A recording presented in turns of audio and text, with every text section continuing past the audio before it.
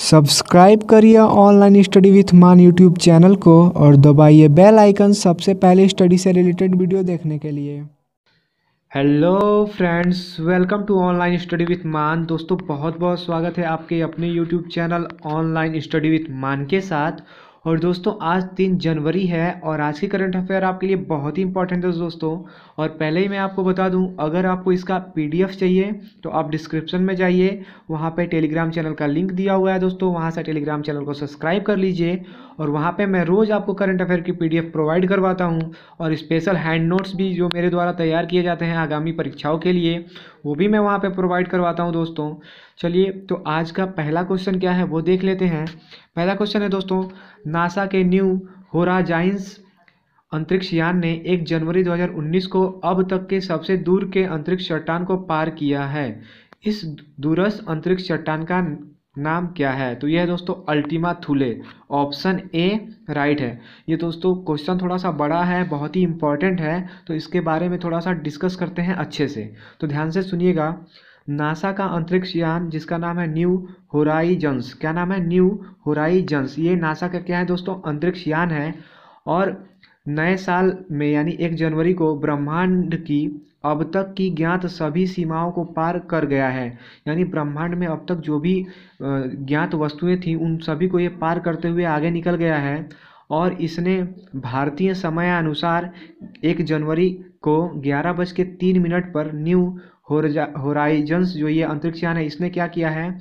ब्रह्मांड की सबसे दूरस्थ जो चोटी है, चट्टान है, अल्टीमा थुले, इसको पार कर लिया है। और ऐसा कीर्तिमान रचने वाला ये पहला अंतरिक्ष यान बना है। इसका नाम क्या है? New Horizons. ठीक है, न्यू होराइजन्स बहुत ही इंपॉर्टेंट है।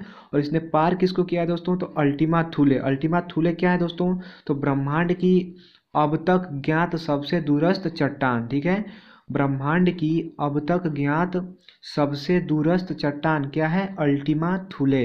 और इसको किसने पार किया है दोस्तों? तो नासा का अंतरिक्ष यान, क्या नाम है उसका? New Horizons. ठीक है, न्यू होराइजन्स। तो इसका ऑप्शन ए राइट है। मैं समझा हूँ कि आपको ये समझ में आया होगा। चलिए अब आगे बढ़ लेते हैं। अगला क्वेश्चन है, हाल ही में कौन से 2 देश यूनेस्को से आधिकारिक रूप से अलग हो गए हैं? ठीक है दोस्तों, यूनेस्को से आधिकारिक रूप से कौन से 2 देश अलग हो गए हैं? तो वह है दोस्तों इजराइल और अमेरिका। ठीक है, ऑप्शन बी राइट है दोस्तों। इजराइल और अमेरिका ने 1 वर्ष पहले ही यूनेस्को से बाहर निकलने के संकेत दे दिए थे, लेकिन जनवरी 2019 में दोस्तों यूनेस्को से ये आधिकारिक रूप से यानी पूर्ण रूप से इजराइल और अमेरिका अलग हो गए हैं। ठीक है, तो यूनेस्को क्या है दोस्तों?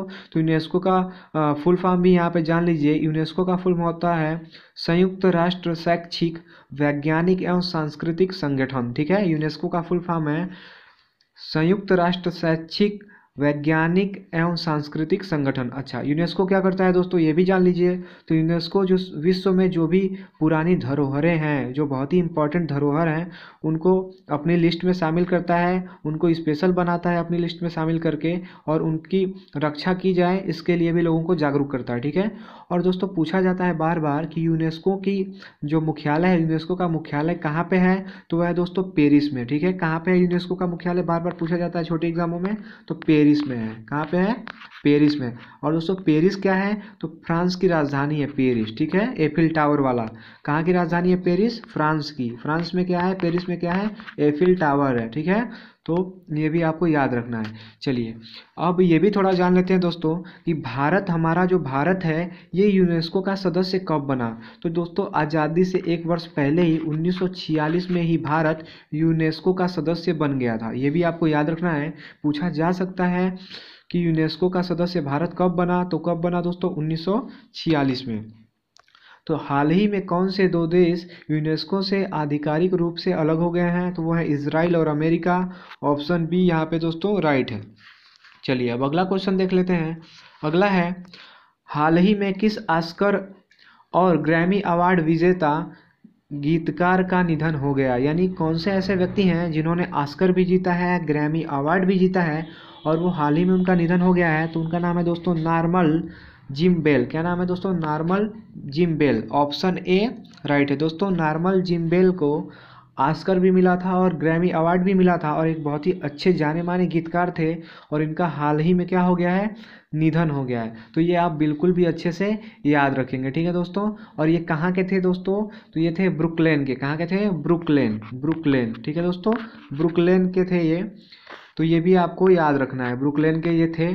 और इनका नाम क्या है दोस्तों, तो नॉर्मन जिम्बेल, जिम्बेल, ठीक है, नॉर्मन है, नॉर्मल लिख दिया गया है, टाइपिंग में गलती हो गई होगी। तो नॉर्मन जिम्बेल, इनको क्या मिला था, ऑस्कर मिला था और ग्रैमी अवार्ड मिला था। और ये क्या थे, एक गीतकार थे। कहाँ के थे, तो ब्रुकलेन के, ठीक है, ब्रुकलेन के। नाम है नॉर्मन जिम्बेल, ठीक है। ऑप्शन ए यहाँ पे राइट हो जाएगा। चलिए अब अगला क्वेश्चन देखते हैं। अगला है दोस्तों, हाल ही में केंद्र सरकार ने किस राज्य को चक्रवात गजा, गजा या गज है उसका नाम, पूरा नाम है दोस्तों, गज, गज से राहत और बचाव के लिए 1146 करोड़ रुपए, 1146 करोड़ रुपए अतिरिक्त धनराशि प्रदान की है। यानी कौन सा ऐसा राज्य है दोस्तों जो चक्रवात गज से क्या हुआ था, प्रभावित हुआ था, और उसी के बचाव के लिए केंद्र सरकार ने 1146 करोड़ रुपए प्रदान किए हैं, अतिरिक्त धनराशि प्रदान की है। तो वह है दोस्तों तमिलनाडु। क्योंकि आपको पता होगा हाल ही में तमिलनाडु के तटीय क्षेत्रों में चक्रवात गज, और कभी कभी किताबों में गजा भी लिखा है, चक्रवात गजा, तो आपको कंफ्यूज नहीं होना है। तो चक्रवात गज से ये प्रभावित हो गया था तमिलनाडु, और इसी से राहत और बचाव के लिए केंद्र सरकार ने 1146 करोड़ रुपए तमिलनाडु को अतिरिक्त धनराशि क्या है, जारी की है, ठीक है। तो ऑप्शन ए यहाँ पे राइट है, बहुत ही इंपॉर्टेंट है, आपको याद रखना है। चलिए अब अगला क्वेश्चन देखते हैं। अगला है, किस भारतीय अभिनेता व लेखक का हाल ही में निधन हो गया, ठीक है। तो वह है दोस्तों कादर खान, ठीक है। ऑप्शन बी राइट है। आपको पता है दोस्तों कि 1 जनवरी 2019 को कादर खान जी का निधन हो गया, और बहुत ही हास्य कलाकार थे ये, और सबने इनकी मूवी देखी होगी। तो इनके बारे में थोड़ा सा बात करते हैं।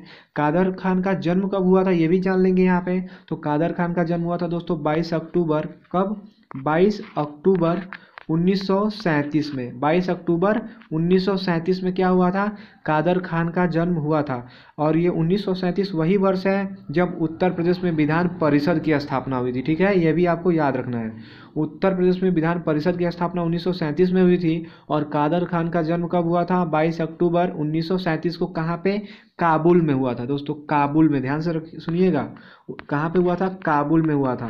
तो इनकी मृत्यु हो गई है। इनसे हो सकता है कोई करंट अगर बनता है क्वेश्चन, तो हो सकता है यही पूछ लिया जाए, कादर खान जी का जन्म कहाँ हुआ था, तो काबुल में हुआ था। अफगानिस्तान की राजधानी है काबुल, ये आपको पता होगा, ठीक है।